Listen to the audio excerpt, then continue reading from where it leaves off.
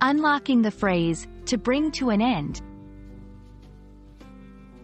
Hello, everyone. Welcome back to our English language learning journey. Today, we're going to explore an interesting English phrase, to bring to an end. This phrase is a common way to express the completion or conclusion of something, and understanding how to use it correctly can really enhance your English communication skills. Let's dive in and unlock the meanings and applications of this phrase together. The phrase, to bring to an end, means to cause something to stop or to conclude something. It's often used when talking about ending activities, events, or processes.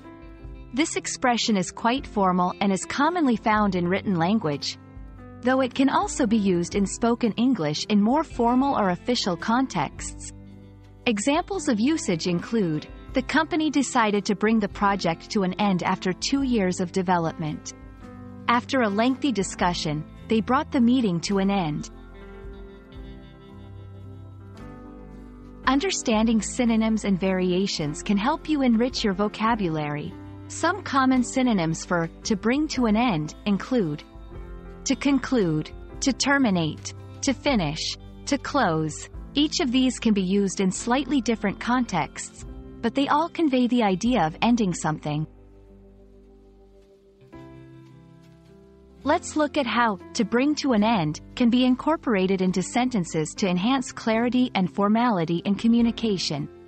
Formal announcement. The board has decided to bring the ongoing investigation to an end due to a lack of evidence. Academic writing. This study aims to bring the debate on this subject to an end by providing conclusive evidence. Business email. We need to bring this phase of the project to an end before we can allocate resources to the next phase. Now, it's your turn to practice. Try creating your own sentences using to bring to an end.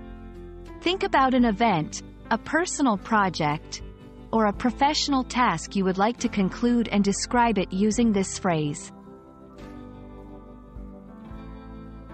Thank you for joining me in exploring the phrase, to bring to an end. I hope this video has been informative and helpful in understanding how to use this phrase effectively in your English communication. Remember, learning a language is a journey, and every new phrase you learn opens up new ways to express yourself. Keep practicing, and don't hesitate to bring any doubts or questions to an end by reaching out or commenting below. See you in our next lesson.